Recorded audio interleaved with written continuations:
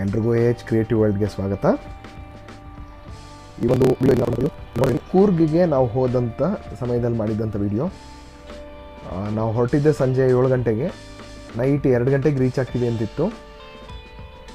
Landmark ಇದ್ದಿದ್ದು IB, ಯಾವುದು ನಾಪೊಕ್ಲು ಅನ್ನೋ ಊರಲ್ಲಿರುವಂತಹ IBಗೆ ನಾವು ಮ್ಯಾಪ್ ಹಾಕ್ಕೊಂಡಿದ್ದು.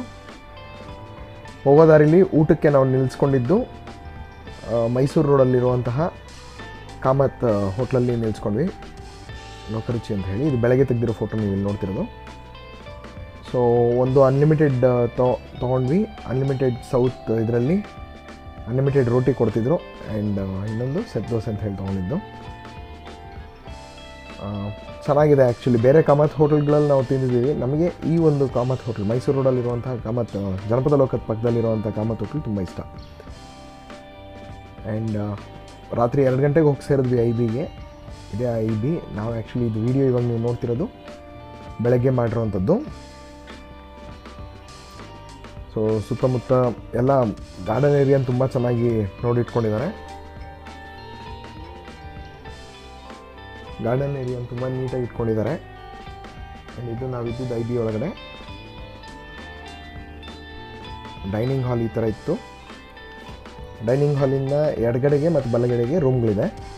2 ರೂಮ್ ಇದೆ, ಮತ್ತು ಹಿಂದ್ಗಡೆಗೆ ಹೋದರೆ ಒಂದು ಕಿಚನ್ ಜೊತೆಗೆ ಒಂದು ಡಾಮ್ ಇತ್ತು ಈ ಒಂದು ಲೊಕೇಶನಲ್ಲಿ, ನಾಪೊಕ್ಲು IBಯಲ್ಲಿ.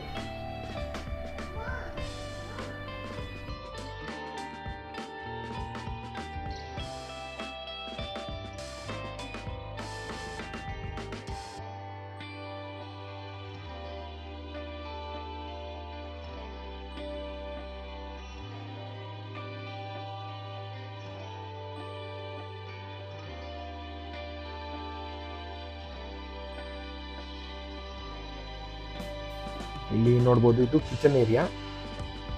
ಮೇಟಿ ಏನಾದರೂ ನಮಗೇನಾದರೂ ಬೇಕು ಅಂತ ಹೇಳಿದ್ರೆ ಇಲ್ಲೇ ತಯಾರಿ ಮಾಡಿಕೊಡೋದಕ್ಕೂ ಪ್ರೊವಿಷನ್ ಇರುತ್ತೆ.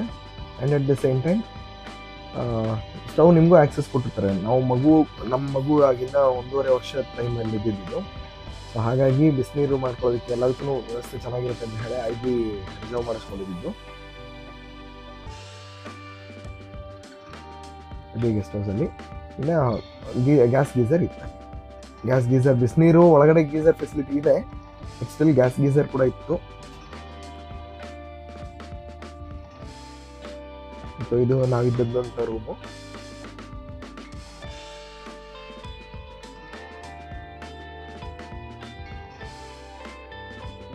ರಾತ್ರಿ 2 ಗಂಟೆಯಲ್ಲಿ ನಾವು ಬಂದು ಒಳಗಡೆ ಚೆಕ್ ಇನ್ ಮಾಡ್ಬೇಕಾದ್ರೆ ಪಾಪ ಅವರು IB ನೋಡ್ಕೊಳ್ಳೋವಂಥ ಮೇಟಿ, ಚಿನ್ನಿ ಅಂತ ಅವ್ರ ಹೆಸರು, ಅವರು ಎದ್ದಿದ್ರು ಪಾಪ. ಬ್ಯಾಗ್ಗಳೆಲ್ಲ ತಂದು ಕೊಡೋದಕ್ಕೆ ಹೆಲ್ಪ್ ಮಾಡ್ತಿದ್ರು, ಲಗೇಜನ್ನೆಲ್ಲ ಎತ್ಕೊಂಡ್ಬರೋದಕ್ಕೆ. ಅದಾದಮೇಲೆ ನನ್ನ ಮಗು ತುಂಬ ಹಠ ಮಾಡಿಬಿಟ್ಟ. ಅಂದರೆ ಹೊರಗಡೆ ಹೋಗಿದ್ದು ಇದೊಂದು 4ನೇ ಟ್ರಿಪ್ಪೋ 5ನೇ ಟ್ರಿಪ್ಪೋ ಒಂದಿನ. ಸೊ ಹಾಗಾಗಿ ಅವನು ಕಂಫರ್ಟಬಲ್ ಇರಲಿಲ್ಲ. ಬೆಡ್ ಮೇಲೆ ಮಾಡ್ಕೊಳ್ಳೋದಕ್ಕೆ ತುಂಬ ಹಠ ಮಾಡ್ಬಿಟ್ಟ. ನನಗೆ ಡ್ರೈವಿಂಗಿಂದ ಟೈರ್ಡ್ನೆಸ್ ಮತ್ತು ನನ್ನ ಲೈಫ್ಗೆ ಅವ್ನ ಕಾರಲ್ಲಿ ಹಂಗೆ ಎತ್ತಿ ಕುಂಡಿಸ್ಕೊಂಡಿದ್ದಕ್ಕೇ ಅರ್ಧ ಟಯರ್ಡ್ ಆಗಿತ್ತು. ಬಟ್ ಇವನು ಮಲಗದೇ ಇದ್ದಿದ್ದರಿಂದ ಕೈ ಕೊನೆಗೆ ಫೋನ್ ಕೊಡಬೇಕಾಯ್ತು. ಫೋನ್ ಕೊಟ್ಟು ಒಂದು 10 ನಿಮಿಷಕ್ಕೆ ನೋಡ್ಕೊಂಡು ಹಾಗೆ ಮಲಗಿಬಿಟ್ಟ. ಯೂಶ್ವಲಿ ಫೋನ್ ಕೊಡಲ್ಲ, ಅನಿವಾರ್ಯ ಇದ್ದಾಗ ಕೊಡಬೇಕು. ಸೊ ಇನ್ನು ಇಲ್ಲಿ ಹ್ಯಾಂಗರ್ಗಳು ಒಂಥರ ಆ್ಯಂಟಿಕ್ ಇದ್ದಂಗಿದೆ ಎಲ್ಲ, ಬಟ್ ಸ್ಟಿಲ್ ಮೇಂಟೆನೆನ್ಸ್ ನೀಟಾಗಿತ್ತು.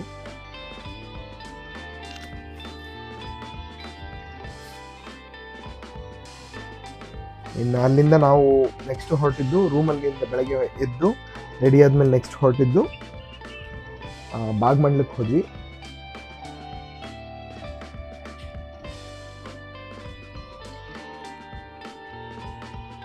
ಭೋಗನಂದೀಶ್ವರ ಸ್ವಾಮಿ ದೇವಸ್ಥಾನ.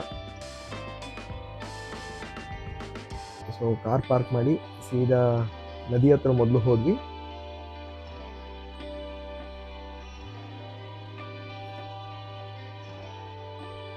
ರೂಮಲ್ಲೇ ಸ್ನಾನ ಮಾಡ್ಕೊಂಡು, ಅಂದರೆ ನಾಪೊಕ್ಲುವಿಂದ ಒಂದು 10-12 ಕಿಲೋಮೀಟರ್ ದೂರದಲ್ಲಿ ಇರ್ತಿದ್ದು. ಹಾಗಾಗಿ ರೂಮಲ್ಲೇ ಸ್ನಾನ ಗಿನೆಲ್ಲ ಮುಗಿಸ್ಕೊಂಡು ಒಂದೇ ಸರಿ ಎಲ್ಲರೂ ಹೊರಟ್ವಿ.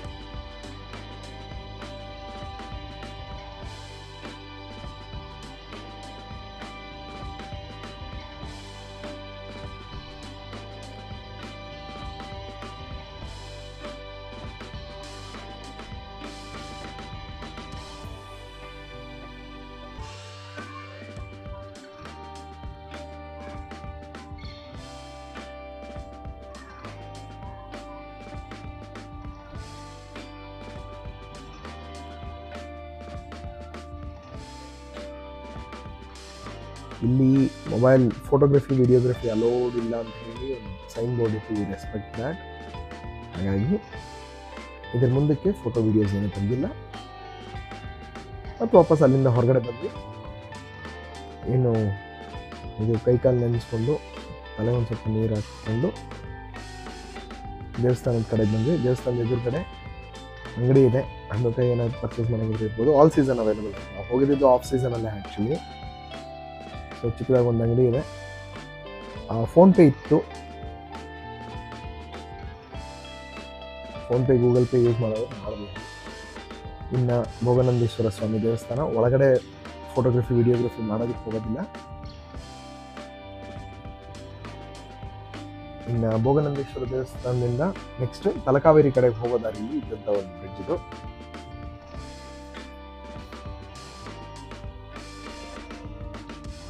ಬನ್ನಿ ಹೋಗೋಣ.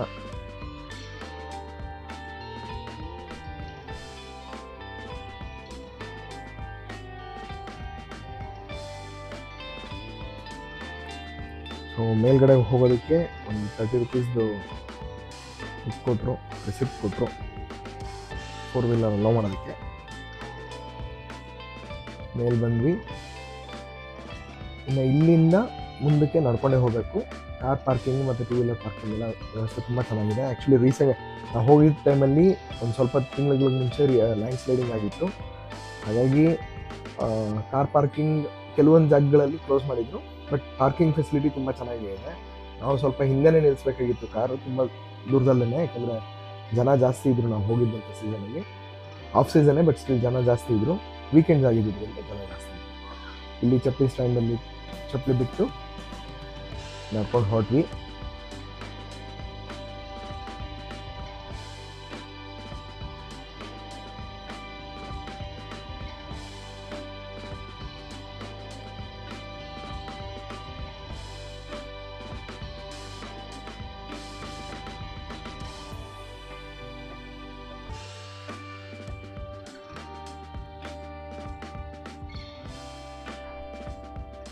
ಕಾವೇರಿ ಕಲ್ಯಾಣಿ.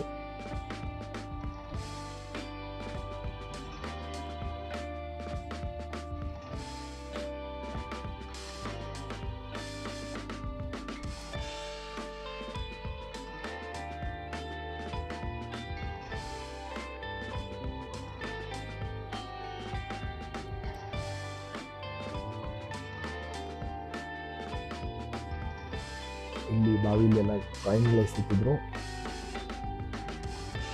ಏನಕ್ಕೆ ಸಿಕ್ಕಿದ್ರು ಅನ್ನೋದು ನಮಗೆ ಗೊತ್ತಿಲ್ಲ. ಯಾರು ಹಿಸ್ಟ್ರಿ ಹೇಳೋರು ನಮ್ಗೆ ಅಲ್ಲಿ ಯಾರು ಸಿಕ್ಕಲಿಲ್ಲ. ಈ ಕಡೆಗೆ ಹೋದರೆ ಕಲ್ಯಾಣಿ ಹತ್ರ ಹೋಗ್ತೀವಿ. ಹೋಗಿ ಕಾವೇರಿ ನದಿದು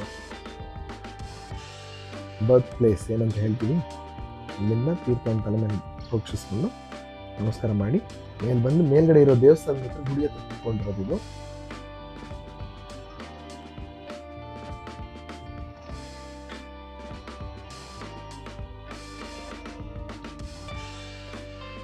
ಮತ್ತು ವಾಪಸ್ ಎಳಿಬೇಕಾದ್ರೆ ಆ್ಯಕ್ಚುಲಿ ತಲಕಾವೇರಿಲಿ ಮೇಲ್ಗಡೆ ಹತ್ತಿದ ಮೇಲೆ ಅಲ್ಲಿಂದ ಇನ್ನೂ ಮೇಲೆ ಹೋಗೋದಕ್ಕೆ ಟ್ರೆಕ್ಕಿಂಗ್ ಟೈಪ್ ಹೋಗೋದಕ್ಕೆ ಜಾಗ ಇತ್ತು, ದಾರಿ ಇತ್ತು ಮೊದಲು. ನಾವು ಹೋಗಿದ್ದಂಥ ಸಮಯದಲ್ಲಿ ಅದು ಕ್ಲೋಸ್ ಆಗಿತ್ತು, ಹಾಗಾಗಿ ಮೇಲೆ ಹತ್ತಲಿಲ್ಲ ನಾವು. That takes us to Karnataka Kerala border ತಗೊಂಡು ನಿಲ್ಸುತ್ತಲ್ಲ ಆ್ಯಕ್ಚುಲಿ. ಇನ್ನು ಭಗವತಿ ದೇವಸ್ಥಾನ ಅಂತ ಹೇಳಿ ಹೋಗೋ ದಾರಿಲಿ, ಅಂದರೆ ಆ ಕಡೆಯಿಂದ ನೆಕ್ಸ್ಟ್ ಡೆಸ್ಟಿನೇಷನ್ ಹೋಗೋ ದಾರಿಲಿ ಕಾಣಿಸ್ಕೊಂತು. ಯುನೀಕ್ ಆಗಿತ್ತು, ಮಾಡಿದ್ದಂಥ ರೀತಿ ದೇವಸ್ಥಾನ ಕಟ್ಟಿಸಿರುವಂಥ ಶೈಲಿ ಯುನೀಕ್ ಆಗಿತ್ತು ಅಂತ ಹೇಳಿ ನೋಡೋಣ ಅಂತ ಹೇಳಿ ಹೋಗೋದ್ವಿ.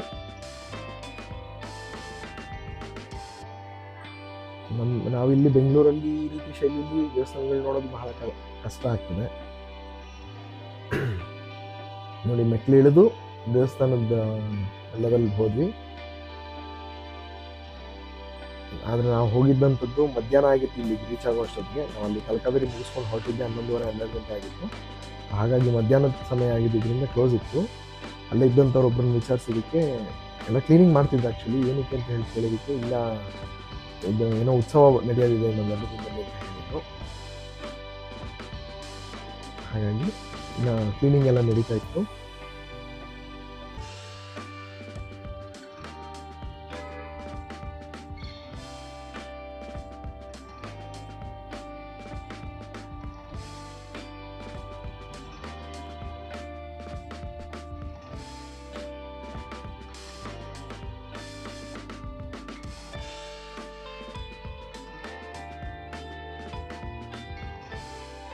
ನೆಕ್ಸ್ಟ್ ಅಲ್ಲಿಂದ ವಾಪಸ್ IBಗೆ ಹೋದ್ವಿ. ಆ ಪಕ್ಕಲು IBಯಿಂದ ಇನ್ನೊಂದು IBಗೆ ಶಿಫ್ಟ್ ಆಗಬೇಕಾಯಿತು. ಒಂದು ನೈಟ್ ಅಲ್ಲಿ ಸ್ಟೇ ಆಗಿದ್ವಿ. ಇದು ಇನ್ನೊಂದು IB, ಅಲ್ಲಿಂದ ಬೇರೆ ಕಡೆ ಹೋಗಿದ್ದು. ಇಲ್ಲಿ ಮೇಂಟೆನೆನ್ಸ್ ಅಷ್ಟು ನೀಟಾಗಿರಲಿಲ್ಲ, ಯಾಕಂದರೆ ಅವರು ಏನೋ ಮೇಟಿ ನೋಡ್ಕೊಂತಿದ್ದವ್ರಿಗೆ ಏನೋ ಪ್ರಾಬ್ಲಮ್ ಆಗಿತ್ತು, ಹೆಲ್ತ್ ಇಶ್ಯೂಸ್ ಆಗಿತ್ತು ಅಂತ ಹೇಳಿ ಸ್ವಲ್ಪ ತೊಂದರೆ ಆಯಿತು. ಬಟ್ ಅಡ್ಡಿ ಇರಲಿಲ್ಲ ನಮಗೇನು. Ultimately we just need at least stay ಅನ್ನೋದಿತ್ತು. ಹಾಗಾಗಿ ಆ್ಯಂಡ್ ಸಿಟಿ ಕ್ಲೋಸ್ ಆಗಿರೋವಂಥದ್ದು ಜಾಗದಲ್ಲಿ ಅಂತ ಹೇಳಿ ಹೋಗಿದ್ದು. ಮಗು ಮಲ್ಕೊಂಡಿದ್ದ, ನಾವು ಹೋಗಿ IB reach ಆಗೋಷ್ಟಕ್ಕೆ next day night ಇಲ್ಲೇ ಸ್ಟೇ ಆಗಿ ಅಲ್ಲಿ ಇರುವಂತಹ ಆಟೋಮೇಷನ್ ಅಂದರೆ ಸುತ್ತಮುತ್ತ ಇರೋದು ಏನೇನಿದೆ ಅಂತ ಹೇಳಿ ನೋಡ್ತಿದ್ವಿ.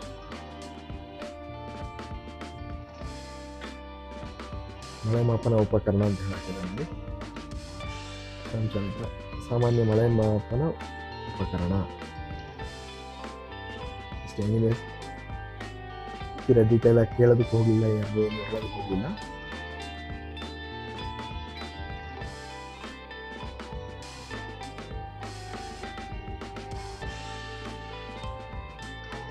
ಇದು IBಯಲ್ಲಿ ಪಕ್ಕದಲ್ಲಿರುವಂಥವ್ರು ಅಂದರೆ ಮೇಟಿ ಯಾರು ಇರ್ತಾರೆ ಅವ್ರಿಗೆ ವಾಸವಾಗಕ್ಕೆ ಕೊಟ್ಟಿದ್ದಂಥ ಸ್ಥಳ ಅಲ್ಲಿ ಪಕ್ಕದಲ್ಲಿ ನೋಡಿದ್ದು. ಆ್ಯಕ್ಚುಲಿ ನಾವಿಲ್ಲಿ IBಗೆ ಹೋದಾಗ ಪಕ್ಕದಲ್ಲಿ ಯಾವುದೋ ಸ್ಕೂಲ್ ಮಕ್ಕಳು ಬಂದಿದ್ರು, ಅಂದರೆ ಅವ್ರದ್ದೇನೋ ಫಂಕ್ಷನ್ ಇದೆ ಅಂತ ಹೇಳಿ ಬಂದಿದ್ರು. ಇಲ್ಲಿ ಗ್ರೌಂಡಲ್ಲಿ ಇಂಟರ್ ಸ್ಕೂಲ್ ಕಾಂಪಿಟೇಷನ್ ಯಾವುದಕ್ಕೂ ಬರೋದಿತ್ತು ಅಂತ ಹೇಳಿ ಗೌರ್ಮೆಂಟ್ ಸ್ಕೂಲ್ ಮಕ್ಕಳು ಬಂದಿದ್ರು ಸುಮಾರು ಜನ. ಅವ್ರನ್ನೆಲ್ಲ ಮಾತಾಡಿಸ್ಕೊಂಡು ನೈಟ್ ಆಟಾಡಿಸ್ಕೊಂಡಿದ್ವಿ.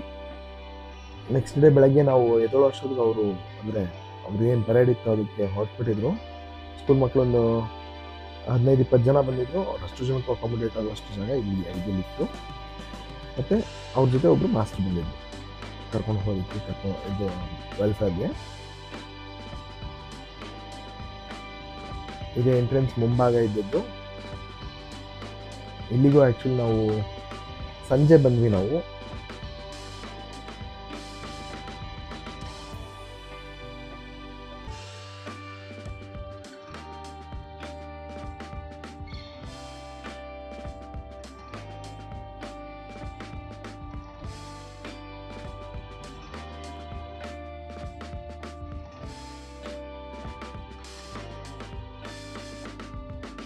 ನೆಕ್ಸ್ಟ್ ನಾವು ಹೊರಟಿದ್ದು field marshal Cariappa road, Madikeri, Bhagamandala road, Madikeri ಕಡೆಗೆ ಹೋಗಿ ಸಿಟಿ ಕಡೆಗೆ ಹೊರಡೋದಕ್ಕೆ ರೆಡಿ ಆದ್ವಿ.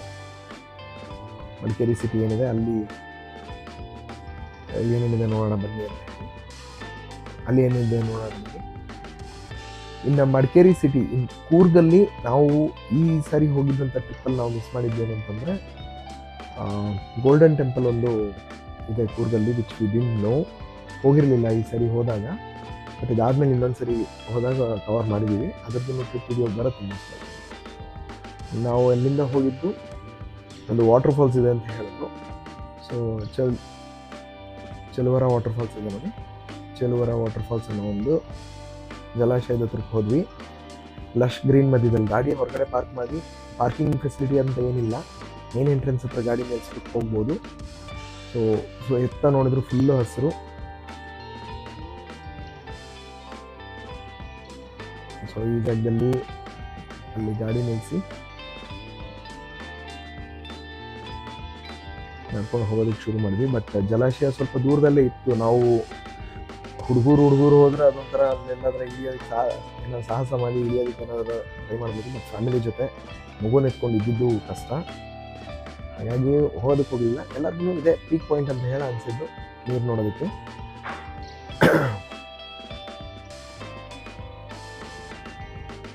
ಮುಗಿಸ್ಕೊಂಡು ಅಲ್ಲಿಂದ ಇಳಿದು ಬರ್ತಿದ್ವಿ. ಅಂದರೆ ಇಳಿದು ಬರೋದಲ್ಲ, ಇದು ಇನ್ನೊಂದು ಅಲ್ಲೇ ಒಂದು ಪೀಕ್ ಇದೆ, ಆ ಪೀಕ್ವರೆಗೂ ಹೋಗೋಣ ಅಂತ ಹೇಳಿ ಹೋದ್ವಿ. ನೆಕ್ಸ್ಟ್ ಅಲ್ಲಿಂದ ಹೋಗಿದ್ದು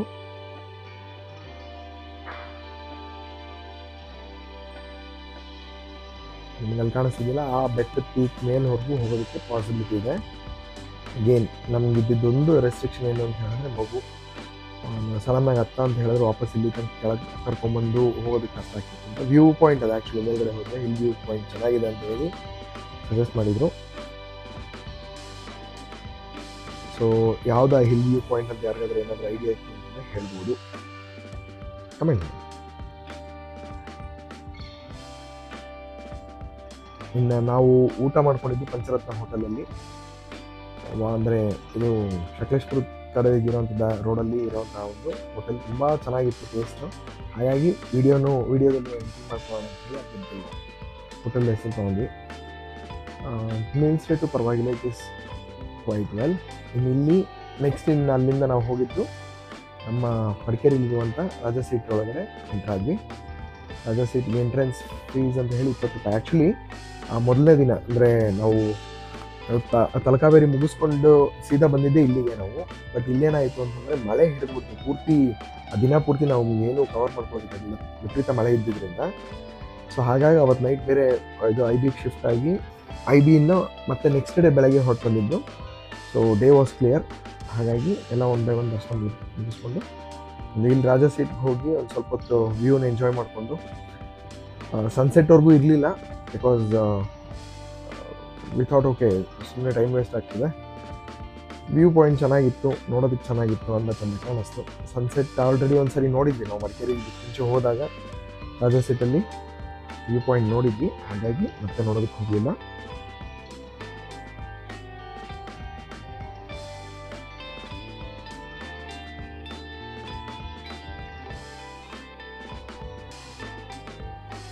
ಇನ್ನು ಅಲ್ಲೇ ಇದ್ರ ಪಕ್ಕನೇ ರಾಜಾ ಸೀಟ್ ಪಕ್ಕನೇ ಒಂದು ಇದು ಹಾಕಿದ್ರು, ಒಂದು ಫೇರ್ ಹಾಕಿದ್ರು, ರಾಜಸ್ಥಾನಿ ಸ್ಪೆಷಲ್ ನೋಡಿ ಅಲ್ಲಿ ಮೇಲ್ಗಡೆ ನಿಮಗೆ ಕಾಣಿಸ್ತದೆ. ಸೊ ಏನೇನಿದೆ ನೋಡ್ಕೊಂಬರೋಣ ಅಂತ ಹೇಳಿ ಒಳಗೆ ನೋಡಿದ್ವಿ.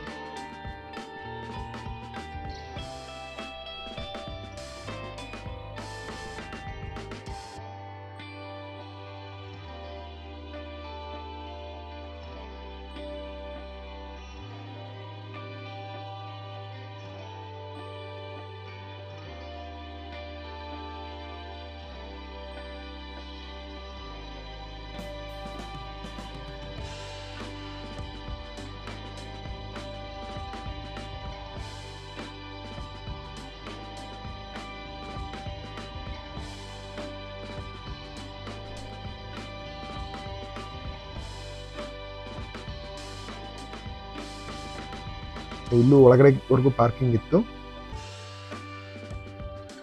ಪಾರ್ಕಿಂಗ್ ಮಾಡಿಕೊಂಡು ಒಳಗಡೆ ಹೋದ್ವಿ.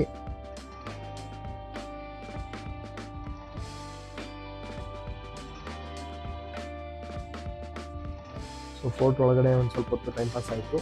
ಈ ವಾಂಟೆಡ್ ಟು ಸಿ, ಹೋದ ಸರಿ ಬಂದಿರಲಿಲ್ಲ ಫೋರ್ಟ್ಗೆ.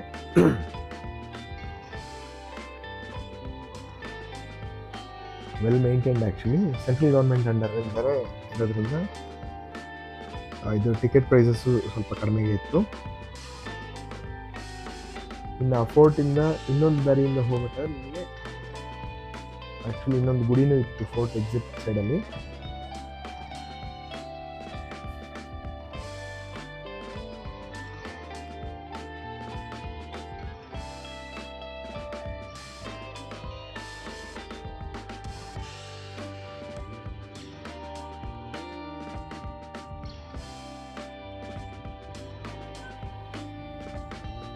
ನೆಕ್ಸ್ಟ್ ಅಲ್ಲಿಂದ ನಾವು ಹೋಗಿದ್ದು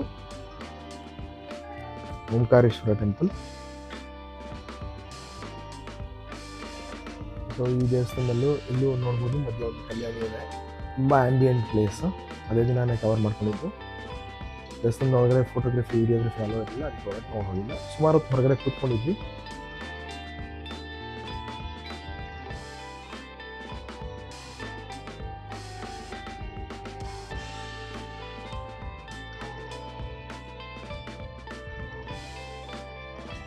ಅದಾದಮೇಲೆ ದುಬಾರೆ ಎಲಿಫೆಂಟ್ ಕ್ಯಾಂಪ್ ಕಡೆಗೆ ಹೋಗೋಣ ಅಂತ ಹೇಳಿ ಹೊರಟ್ವಿ. ಇದು ನಮ್ಮ ಮಡಿಕೇರಿಯಿಂದ exit ಆಗ್ತಿದ್ದಂಥ time. Dubare elephant camp ಹತ್ರ ಜನ ನೋಡೇ ನಾವು ಸುಸ್ತು ಬಿದ್ದೋದ್ವಿ. ತುಂಬ ಜನ ಸೇರಿದ್ರು. ವೆಹಿಕಲ್ ಪಾರ್ಕಿಂಗ್ಗೂ ತುಂಬ ಕಷ್ಟ ಆಯ್ತು ಆ್ಯಕ್ಚುಲಿ ನಮಗೆ. ನೀವು ಅಲ್ಲಿ ರೈಟ್ ಸೈಡಲ್ಲಿ ನೀವು ನೋಡ್ಬೋದು, ಕಾರ್ ಬ್ಯಾಕ್ ಟು ಬ್ಯಾಕ್ ಹಿಂದೆ ಹೋಗ್ತಿರೋ ಕಾರ್ಗಳೆಲ್ಲ ಒಳಗಡೆ ಎಂಟ್ರ್ ಆಗ್ತಿರೋದೇನೆ. ಎಕ್ಸಿಟ್ ಆಗ್ತಿದ್ದ ಗಾಡಿಗಳು ಕಡಿಮೆ ಇತ್ತು. ಮೋರ್ ಓವರ್ ಬಿಸಿಲು ತುಂಬ ಜೋರಾಗಿದ್ದರಿಂದ ಈ ದಿನ ಮೇ ಬಿ ಆ ರೀಸನ್ಗೆ ಜನ ಸೇರ್ಕೊಂಡ್ರೆ ಏನೋ ಗೊತ್ತಿಲ್ಲ. ಹಿಂದಿನ ದಿನ ತುಂಬ ಜೋರು ಮಳೆ ಬಿದ್ದಿತ್ತು. ನೋಡಿ ಅಲ್ಲಿ ಕಾಣಿಸ್ತಿದೆ ನೋಡಿ, ಎಲ್ಲಿ ನೋಡಿದ್ರು ಕಾರ್ಗೆ.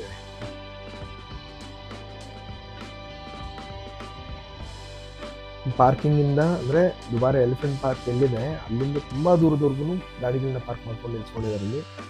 ಅದೇ ಸಪೋಸ್ ಅದೇ ಸೆಕೆಂಡ್ ಡ್ರೈವರು ಅಥವಾ ಡ್ರೈವರ್ ಇರೋದು ಅಥವಾ ಇನ್ನೊಬ್ಬರು ಡ್ರೈವರ್ ಇದ್ದಾರೆ ಅಂದರೆ ಇಬ್ಬರಿಬ್ರು ಡ್ರೈವ್ ಮಾಡೋರು ಇದ್ದಾರೆ ಅಂತ ಹೇಳಿದ್ರೆ ಒಬ್ರನ್ನ ಅಲ್ಲಿ ನಿಲ್ಸಕ್ಕೆ ಹೇಳ್ಬಿಟ್ಟು ಆಮೇಲೆ ನಿಲ್ಲಿಂದಾನೆ ಬನ್ನಿ ಅಂತ ಹೇಳ್ಬೋದು. ನಮ್ಮ ಕೇಸಲ್ಲಿ ಆ ಥರ ಇರಲಿಲ್ಲ, ಯಾಕಂದರೆ ನನ್ನ ಮಗನಿಗೆ ಇದ್ದರೆ ಇಬ್ಬರು ಒಟ್ಟಿಗೆ ಇರಬೇಕು, ಹೊರಟ್ರೆ ಇಬ್ಬರು ಒಟ್ಟಿಗೆ ಹೊರಡಬೇಕು. ಹಾಗಾಗಿ ನಮ್ಮ ಮಗ ವಯಸ್ಸನ್ನು ನಾನು ಇಳಿಸ್ಬಿಟ್ಟು ಎಲ್ಲೂ ಹೋಗೋದಕ್ಕಾಗಿಲ್ಲ. ಇಲ್ಲದ್ರೆ ಒಟ್ಟಿಗೆ ಇಳಿಬೇಕು, ನಡೆದ್ರೆ ಎಷ್ಟು ದೂರ ಇದೆಯೋ ಅಷ್ಟು ದೂರನೂ ಇಬ್ಬರು ನಡಿಬೇಕು ಅನ್ನೋ ಪರಿಸ್ಥಿತಿ.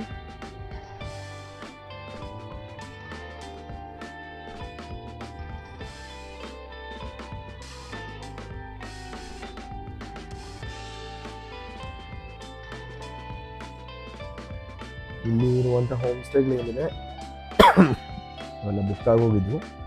ನಾವು ಬುಕ್ಕಿಂಗ್ ಏನು ಮಾಡ್ಕೊಳ್ಳೋಕೆ ಹೋಗಿಲ್ಲ, ಯಾಕಂದರೆ we just wanted to explore that area ಅಂತ ಹೇಳಿ ಮೈಂಡಲ್ಲಿ ಇದ್ದಿದ್ದು ಅಷ್ಟೇ. ನೋಡಿ ಕಾರ್ಗಳದ್ದು ಮೂಮೆಂಟ್ ಸ್ಟಾಪ್ ಆಗೋಯ್ತು. ವಿಪರೀತ ವೆಹಿಕಲ್ಸ್ ಇದ್ವು. ಆ್ಯಕ್ಚುಲಿ ಅಟ್ ಒನ್ ಪಾಯಿಂಟ್ ನಾವು ಡಿಸೈಡ್ ಮಾಡ್ಕೊಂಡಿದ್ದು ಅದೇ, ಬೇಡ ವಾಪಸ್ ಹೋಗ್ಬೇಡ ಅಂತ ಅಂದ್ಕೊಂಡ್ವಿ. ಅಟ್ಲೀಸ್ಟ್ ನೀರ ಹತ್ರ ಇಳಿದು ಒಂದು ಸ್ವಲ್ಪ ಇದ್ದು ಬರೋಣ ಅಂತ ಹೇಳಿ ವಿಥೌಟ್ ಓಕೆ ಇಷ್ಟು ದೂರ ಬಂದು ಇವೆಲ್ಲ ಇರುತ್ತೆ ಹೋಗಿ ಬರೋಣ ಅಂತ ಹೇಳಿ. ರಿವರ್ ರಾಫ್ಟಿಂಗು ಮತ್ತು ಎಲಿಫೆಂಟ್ ಸೈಟಿಂಗ್ ಇದೆರಡೇ ಇಲ್ಲಿ ತುಂಬ ಹೈಲೈಟ್ ಆಗಿರೋದು. But river rafting ಹೋಗೋದಕ್ಕಾಗೋದಿಲ್ಲ, elephant ವ್ಯೂಗೆ ಹೋಗ್ಬೋದಾಗಿತ್ತು. But for some reason ಏನೋ ಟೈಮಿಂಗ್ಸ್ ಏನೋ ಇತ್ತು ಅಂತ ಹೇಳಿ ನಾವು ಹೋಗೋದಕ್ಕಾಗಲಿಲ್ಲ.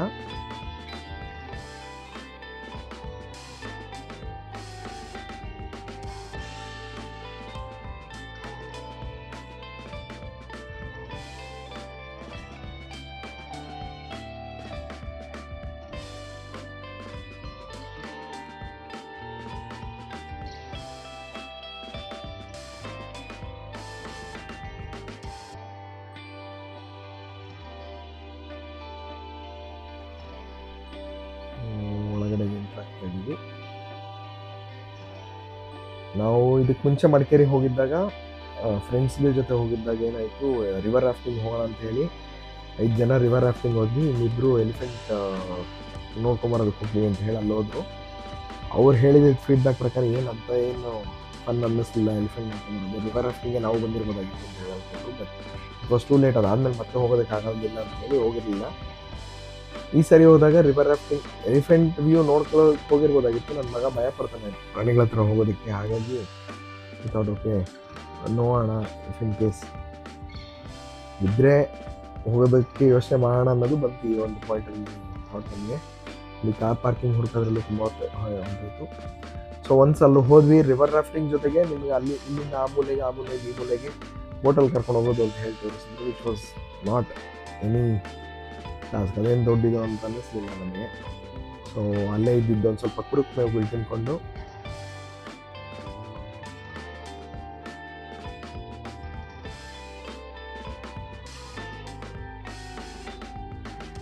ನೋಡಿ, ಇಲ್ಲಿದೆ ಸ್ಟಿಲ್ ವಾಟರ್ ರಾಫ್ಟಿಂಗ್ 1.5 ಕಿಲೋಮೀಟರ್ಸ್, 200 ರೂಪಾಯಿ ಒಬ್ಬರಿಗೆ ಅಂತ ಹೇಳಿ.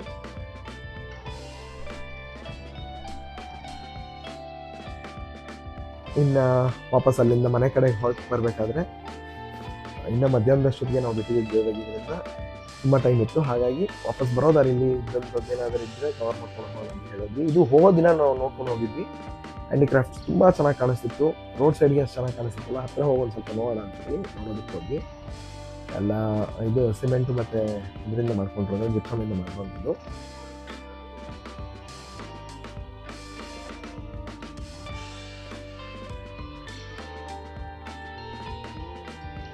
ಸೊ ನೀವೇನಾದರೂ ಪರ್ಚೇಸ್ ಮಾಡೋದಿತ್ತು ಅಂತ ಹೇಳಿದ್ರೆ ಹೋಗ್ಬೋದು.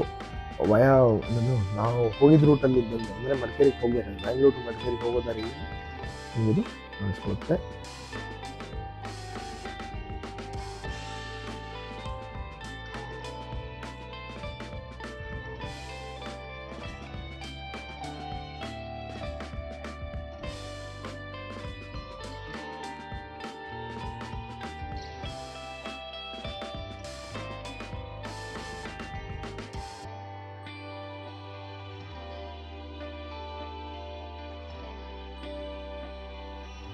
ಸೊ ಅಲ್ಲಿಂದ ನಾವು ನೆಕ್ಸ್ಟ್ ಹೋಗಿದ್ದು ಕಾವೇರಿ ನಿಸರ್ಗಧಾಮ, ಅಂದರೆ ನಿಸರ್ಗಧಾಮಕ್ಕೆ ಹೋದ್ವಿ. ಅಲ್ಲಿ ಏನಿದೆ ಅಂದರೆ ಒಂದು ಒಳ್ಳೆ ಪಾರ್ಕ್ ಮಾಡಿದ್ದಾರೆ. ನದಿ ಮೇಲ್ಗಡೆ ಒಂದು ಬ್ರಿಡ್ಜ್ ಕಟ್ಟಿ ಬ್ರಿಡ್ಜ್ ಮೇಲಿಂದ ಪಾಸ್ ಆಗೋದಕ್ಕೆ ಪಾಸಿಬಿಲಿಟಿ ಕೊಟ್ಟಿದ್ರು. ಸೊ ಬನ್ನಿ ಹೋಗೋಣ ಅಂತ ಹೇಳಿ ನಿಸರ್ಗಧಾಮಕ್ಕೂ ಒಂದು ಎಂಟ್ರಿ ಕೊಟ್ವಿ. ಇಲ್ಲೂ ಅದೇ ಪ್ರಾಬ್ಲಮ್ ಇತ್ತು, ಪಾರ್ಕಿಂಗ್ ತೊಂದರೆ ಇತ್ತು. ಆ್ಯಕ್ಚುಲಿ ಪೂರ್ತಿ ಹೋಗಿದ್ದು ವೀಕೆಂಡ್ ಟ್ರಿಪ್ ಆಗಿದ್ದರಿಂದ ನಮಗೆ ಸ್ವಲ್ಪ ತೊಂದರೆ ಆಯಿತು. ನೆಕ್ಸ್ಟ್ ನೋಡಿ, ಇಲ್ಲಿ ಇದು ಹ್ಯಾಂಗಿಂಗ್ ಬ್ರಿಡ್ಜ್ ಮಾಡಿದ್ದಾರೆ. ಜನ ಯಾರು ಇಲ್ಲ ನೀರೇ ನೋಡೋದಕ್ಕೆ ತುಂಬ ಚೆನ್ನಾಗಿರ್ತಿತ್ತು. ಆ್ಯಂಡ್ ಬೈ ದ ವೇ, ಅಲ್ಲಿ ಇದೇ ಹ್ಯಾಂಗಿಂಗ್ ಬ್ರಿಡ್ಜ್ ಮೇಲೆ ಕಾರ್ ಕೀನ ಬೀಳಿಸ್ಕೊಂಡ್ಬಿಟ್ಟಿದ್ದೆ ನಾನು. ಲಕ್ಕಿಲಿ ಅದು ಮಧ್ಯದ ಗ್ಯಾಪಲ್ಲಿ ಬೀಳಲಿಲ್ಲ, ಬಿದ್ದು ಕಾರ್ ಕೀ ನೀರಿಗೆ ಬಿದ್ದಿರೋದು ಕಾರ್ ಓಪನ್ ಮಾಡೋದಕ್ಕೆ ಒಳ್ಳೆ ಸರ್ವಿಸ್ ಆಗಿರೋದು. ಯಾಕಂದರೆ ಕಾರ್ ಒಳಗಡೆ ಇನ್ನೊಂದು ಸ್ಪೇರ್ ಕೀ ಇಟ್ಕೊಂಡಿದ್ದೆ ನಾನು. ಸೊ ಎಸ್, ಒಳಗಡೆ ಬಂದ್ವಿ. ಇಲ್ಲಿ ಆ ಕಡೆ ಬೋಟಿಂಗ್ ಹೋಗೋದಕ್ಕೆ ಜಾಗ ಇತ್ತು, ಈ ಕಡೆ ಊಟಕ್ಕೆ ಹೋಗೋದಕ್ಕೆ ಜಾಗ ಇತ್ತು. ಮುಂದ್ಗಡೆ ಹೋದರೆ ಪಾರ್ಕ್ ಇತ್ತು. ಬಟ್ ಕಾಣಿಸಿದ ಪ್ರಕಾರ ತುಂಬ ವಿಶಾಲವಾಗಿರುವಂಥ ಪಾರ್ಕ್, ತುಂಬ ದೊಡ್ಡದಾಗಿರುವಂಥ ಜಾಗ. ಆಲ್ರೆಡಿ ಬೆಳಗ್ಗೆಯಿಂದ ಟಯರ್ಡ್ ಆಗಿರ್ತೀವಿ ಅಂತ ಒಳಗಡೆ ಹೋಗಿ ಸುಮ್ಮನೆ ಸುತ್ತೋರ್ಕೊಂಬರೋದು ಹೋಗಿಲ್ಲ, ಸುಮ್ಮನೆ ಇದು ಸಣ್ಣದಾಗಿನ ಸ್ನ್ಯಾಕ್ಸ್ ತಿಂದ್ಕೊಂಡು ಹೊರಟು ಅಂತೇಳಿ ಹೊರಟು ಬಂದ್ವಿ. So this was our experience in Coorg. ನಿಮ್ಗೆ ಇಷ್ಟ ಆಗಿತ್ತು ಅಂತ ಹೇಳಿದ್ರೆ ಲೈಕ್ ಮಾಡಿ, ಸಬ್ಸ್ಕ್ರೈಬ್ ಮಾಡಿ. ಅವ್ರು ಯಾರಾದ್ರೂ ಇದ್ದರೆ ಅವ್ರಿಗೆ ಶೇರ್ ಮಾಡಿ, ಜಸ್ಟ್ ಇನ್ ಕೇಸ್ ಅವ್ರು ಯಾವುದಾದ್ರೂ ಪ್ಲೇಸಸ್ ಕವರ್ ಮಾಡ್ಕೊಳ್ಳೋದಕ್ಕೆ ಕನ್ವೀನಿಯಂಟ್ ಆಗುತ್ತೆ. Thank you.